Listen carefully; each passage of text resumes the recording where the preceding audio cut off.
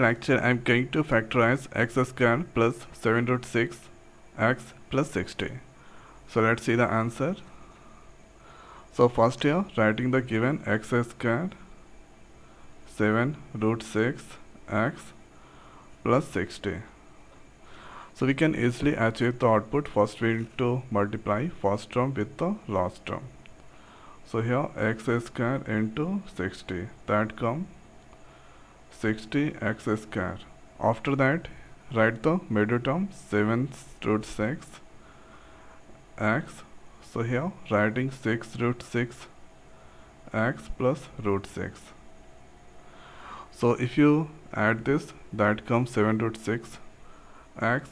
Now here writing 6 root 6 x into root 6 x. So this comes 6 into 6. Here that becomes 6 into 6, that is 36 x square.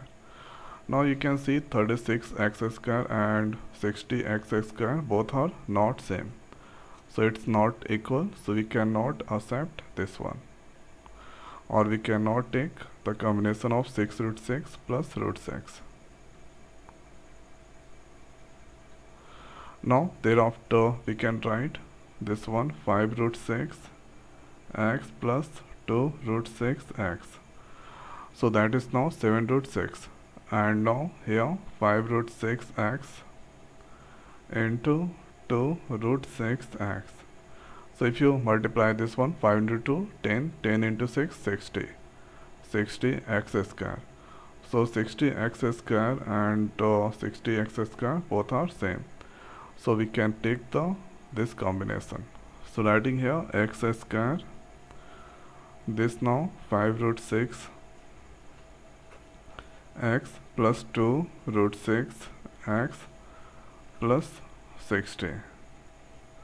Now take the common, so x is the common, so that become x 5 root 6. This here taking the common 2 root 6,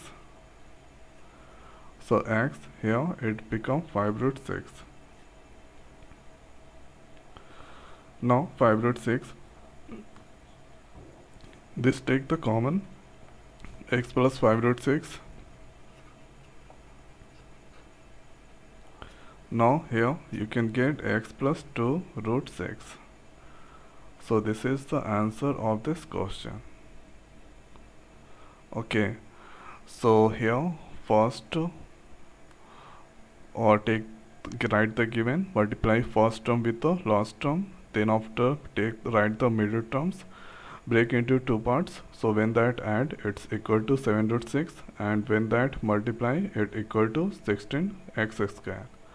So when that condition is matched, then you should write that one in place of 7 root 6 and take the common, then you can get your correct factorization. So this is the way we can do the factorization of this question. So I hope guys this video is helpful for you. So now in this video it's over. So thanks for watching. See you next video. Thank you.